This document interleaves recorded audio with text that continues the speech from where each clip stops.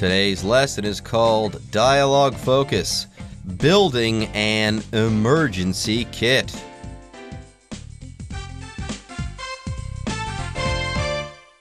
Hello, everyone. My name is Jeff. And my name is Helen. Now, I just realized that I don't have an emergency kit.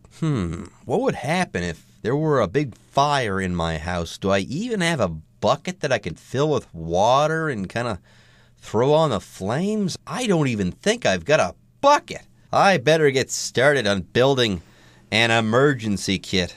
I think I need to do the same thing because I think most of us don't really like to think about what might happen during an emergency or that even an emergency could happen, whether it's a medical emergency or a natural disaster that could happen, and we need to prepare for it so that we can survive it to the best of our abilities. You know, we want to think about happy things all the time, but it's also important to prepare for the worst in life. That way you can just sit back and enjoy life, because you already know when something bad happens that you're prepared for it. I couldn't have possibly said it better myself. All right, folks, with that, it's time for us to take a short break. But when we come back, we'll start discussing part 1 of this month's Dialogue Focus lesson. It's called Making a List of Kit Items. And we'll see you guys right after this.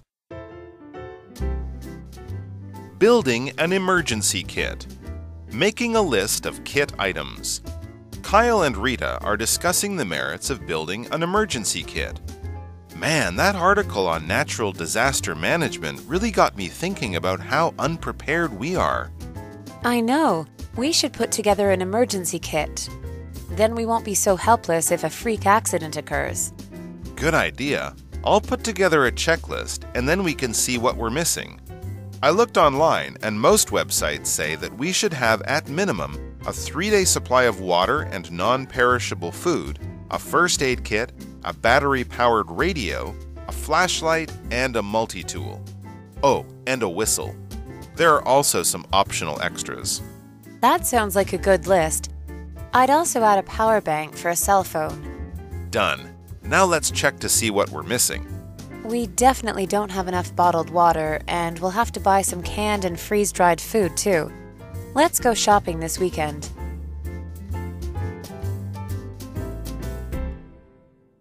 大家好，第一部分我们看到单字 freak， 这个字是形容词，指极度不寻常的、离奇的，像是 freak accident 就表示离奇意外、事故，像是 Dennis injured his leg in a freak accident。Dennis 的腿在一场怪异的意外中受伤了。另外，除了上面的意思，这个字还可以当名词，指怪物、怪胎。举例来说 ，The strange animal was looked upon as a freak by the children when they saw it。这个奇怪的动物在孩子们的眼中被当成怪物。再补充2个包含 freak 的片语。第一 ，freak out 表示吓坏，而 freak somebody out 就表示吓坏某人。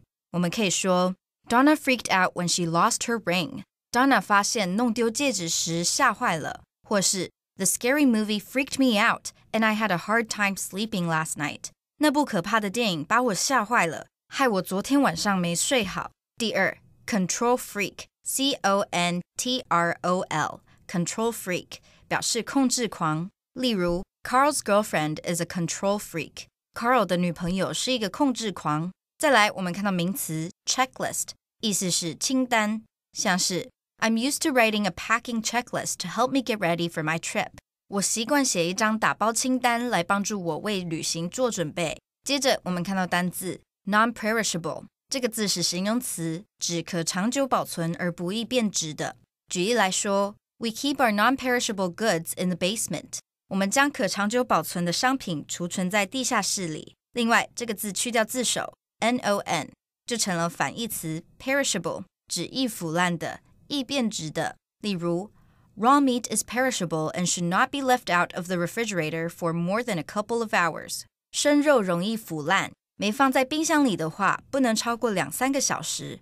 再来，我们看到形容词 optional， 指可选择的、非强制的，像是 Registration for this website is optional。 这个网站没有强制注册。另外，补充一个反义形容词 compulsory， compulsory, compulsory 指义务性的、强制的。举例来说 Military service is compulsory for both male and female Israeli citizens. 以色列的男女公民皆需强制性服兵役。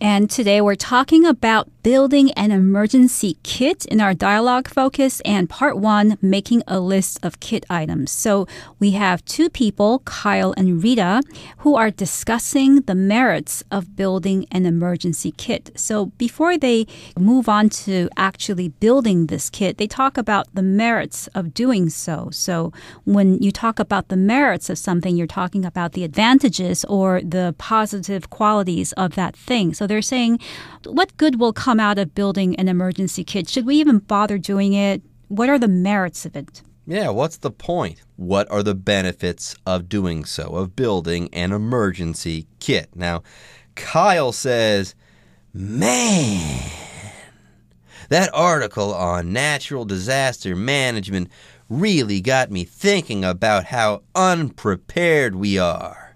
Man. By the way, he just used that word for emphasis. He's not saying that Rita is a male.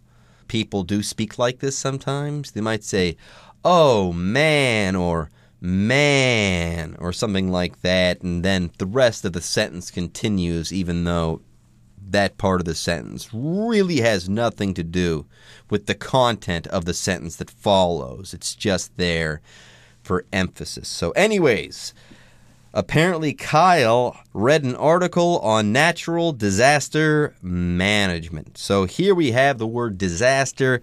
A disaster is a terrible thing that happens that was unplanned and might have caused a whole lot of damage or ruin to somebody or some group of people or to something. Right, and natural disaster could refer to an earthquake, a typhoon, or a tornado, flooding. So it's something that causes destruction on a big level and maybe injury or even deaths. So I could say, for instance, the airplane disaster was caused by a broken engine. In this case, it's not a natural disaster.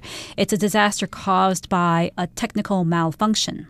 And then Rita says, I know, we should put together an emergency kit, which makes sense. She knows they're unprepared, so they should do something. There you go. By the way, when you put something together in this particular situation, you gather the items that you need and you put them in one place. And the idea is that you keep them stored in that one place. Right. So, for instance, I could say the scientists put together the data to produce the report, which means they took the various data that they gathered from different sources, different experiments. They put all of that together in order to produce this report. So, Rita says we should put together this emergency kit because what if a freak accident occurs? Now, a freak accident is an accident that is highly unusual, that doesn't happen often. So a car accident in Taipei is not a freak accident. It's a bad thing, but it's not considered freak. A freak accident would be something like if a piano fell on your head while you're walking across the street. That's almost impossible, but it happened. So it's a freak or an unusual accident. There you go. Do you need to be prepared for all manner of freak accidents? No, but you do need to have an emergency kit for just basic freak accidents, basic disasters that could possibly happen where you live, in that place where you live. Now, what do I mean by that? Well, here in Taiwan, you would probably want to be prepared for typhoon. Now, if you lived in Oklahoma, in the central United States of America, would you worry about typhoons? No, but you might worry about tornadoes. So you would have an emergency kit with tornado stuff in it and stuff like that. That's the idea. And Kyle says, good idea. Then he says, I'll put together a checklist and then we can see what we're missing. And Kyle writes the checklist. By the way, I'm a big fan of checklists like this. Make sure you write all of this stuff down, everything. Brainstorm with someone else if you have to. Make sure you write this stuff down, and then as you get the items you need, check them off your list. And that's why they call such a list a checklist. Yes, it's a very organized way of doing things, especially if you have a lot of things to do or a lot of things to buy. If you're working on something, a process that has many steps, you want to write all of that down in a checklist so that you make sure you haven't left anything out. So Kyle and Rita are making a checklist of things that they want to include in their disaster kit. And Kyle goes online and tries to find out what other things should be included in this list. He says, I looked online and most websites say that we should have at minimum a 3-day supply of water and non-perishable food, a first aid kit, a battery-powered radio, a flashlight, and a multi-tool. Oh, and a whistle. And I'm not joking. You have to have the whistle. It's very important. Let's say you're in Taipei or you're in Hualien and there's an earthquake and you're stuck in rubble. A whistle's a great way to alert people that you're stuck somewhere, okay? They might be able to hear that whistle and then come and get you. Then it says there are also some optional extras, things that, you might want to think about putting into your kit, but they're not totally necessary. That's what it means to be optional. You can choose to use these things or to put these things in your kit or not. It doesn't matter one way or another. Now, non-perishable food. When I think of non-perishable food, I think of canned food. For the most part, if you put canned food in your emergency kit, that food is going to stay fine for a really long time. It won't go bad. That's what it means. If something is non-perishable, it won't go bad on you. Right. So an apple would not be considered non-perishable. Other non-perishable food might include pasta or cookies, crackers, cereal, although dried pasta is not the best choice if you're in an emergency because you probably won't be able to cook it very easily. So I think the best choice is really canned foods if you want to go with non-perishable food for an emergency. Anyways, Rita says, that sounds like a good list. I'd also add a power bank for a cell phone. Good idea, Rita. And Kyle says, done. Now let's check to see what we're missing. Rita says, we definitely don't have enough bottled water, and we'll have to buy some canned and freeze-dried food, too. Let's go shopping this weekend. There you go. By the way, definitely means totally, 100%. Absolutely. So Rita is stating this very, very strongly. We really do not have enough bottled water. We have to get more bottled water. We definitely do not have enough. All right, folks, with that, it's time for us to take a break, but don't go away. When we come back, we'll start reading from part 2 of this month's dialogue-focused lesson called Buying Kit Items. Buying kit items. Kyle and Rita are at a camping store buying the items they need for their kit. I think we have enough food and water. Do we need anything else? Let's get some energy bars in case we have to leave the house and can't carry canned food. They're calorie dense, so they're perfect for when you're on the move. Sure, throw a few in the cart. Should we also get some water purification tablets? That's a great idea. They should be... there they are. Cool. What's next? Let's try to find a flashlight and a radio. There are no good radios, but this flashlight looks like it'll do the trick. It has a solar panel, so it'll work even if we run out of batteries. Nice one. And speaking of batteries, we need to get a spare power bank. They're right over there. I'll grab that, and then I think we can head to the checkout. Sounds good.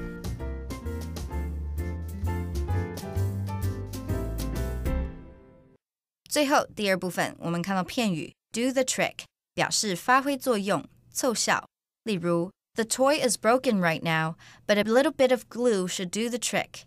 这个玩具现在坏了，但只要一点胶水应该就能修好。另外补充一个相关片语 work wonders, W-O-N-D-E-R-S, work wonders 表示有奇效，创造奇迹。我们可以说 Getting a massage worked wonders on my sore back. 按摩让我的背痛出奇舒缓了。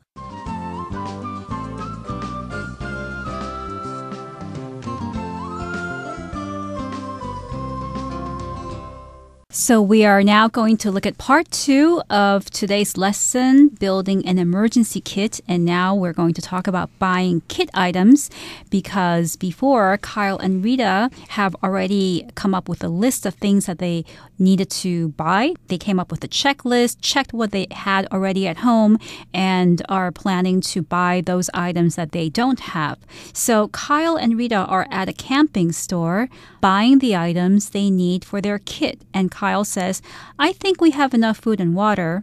They already bought the food and water. So he says, do we need anything else? And Rita says, let's get some energy bars in case we have to leave the house and can't carry canned food. In fact, canned food can be very heavy. So they decide to buy some energy bars, which is a very good choice because energy bars can come in very handy when you're trying to escape a disaster or trying to preserve your energy because you don't know what is going to lie ahead, or if you're running a marathon, for instance. There you go. If you have to leave the house during an emergency, you probably don't want to be encumbered. You probably don't want to have to carry all sorts of heavy stuff like cans filled with food. So these energy bars, I should say, really do make sense. They're light, they're easy to carry, and on top of that, they're calorie dense. So they're perfect for when you're on the move. By the way, when we're talking about calories, usually we're talking about the amount of energy to be found in a certain food item. That's how you measure how much energy that's in some food item, the amount of calories that are in it. And it says here that energy bars are calorie dense. That means the bar itself might be small, but there's a lot of calories packed into that small bar. The bar is calorie dense, just filled and packed and crammed with calories. Right. And people who want to lose weight often count their calories. Or a nutritionist, a doctor might say, if you want to lose weight, then you should keep your calorie consumption under a certain number. So an average woman might not want to take in more than 2,000 calories a day or 2,500 calories a day, depending on their weight and their height, if they want to maintain a certain weight.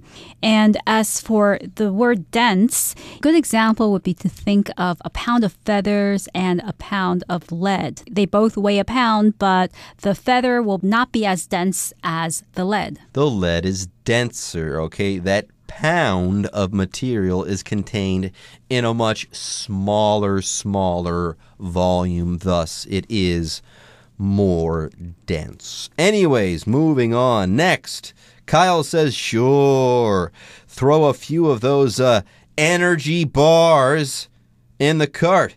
Should we also get some water purification tablets? And Rita says that's a great idea. They should be... there they are. And Kyle says, cool, man. What's next? And he checks the list. Let's try to find a flashlight and a radio, man. And then they browse the store. And Rita says, there are no good radios, but this flashlight looks like it'll do the trick. So they weren't able to find the battery-powered radio that they were looking for, but they were able to find a flashlight. And she says, this flashlight looks like it'll do the trick. So to do the trick means to work, to be effective, to fulfill the function that it's supposed to fulfill. I could also say, for instance, if you want to save your dying plant, changing the soil might do the trick because the soil may not be nutritious enough and the plant is dying because it's is not getting enough nutrition. So if you change the soil, it might do the trick of reviving your plant. And Rita says that this flashlight looks like it'll do the trick. It'll function the way that they want it to. Anyways, Rita says it has a solar panel, so it'll work even if we run out of batteries. How about that? Now here we have the word solar. That means of or having to do with the sun. Now there's a word related to this. Lunar, that means of or having to do with the moon. Now you might be wondering, those are weird words. Well, they kind of are. They come from Latin, okay? Sun, solar, moon, lunar. You just need to remember those, folks. Anyways, moving on, Kyle says, nice one. And speaking of batteries, we need to get a spare power bank. They're right over there. Rita says I'll grab that, and then I think we can head to the checkout. And Kyle says, sounds good. All right, folks, with that, today's lesson is now in the books, and it's time for you guys to hear from the Chinese teacher.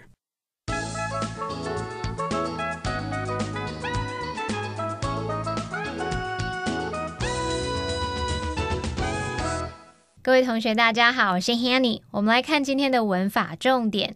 在第一部分的对话一开始， Kyle 提到一篇关于应对天灾的文章。那一篇文章啊，让他想到他们的准备有多么的不充分。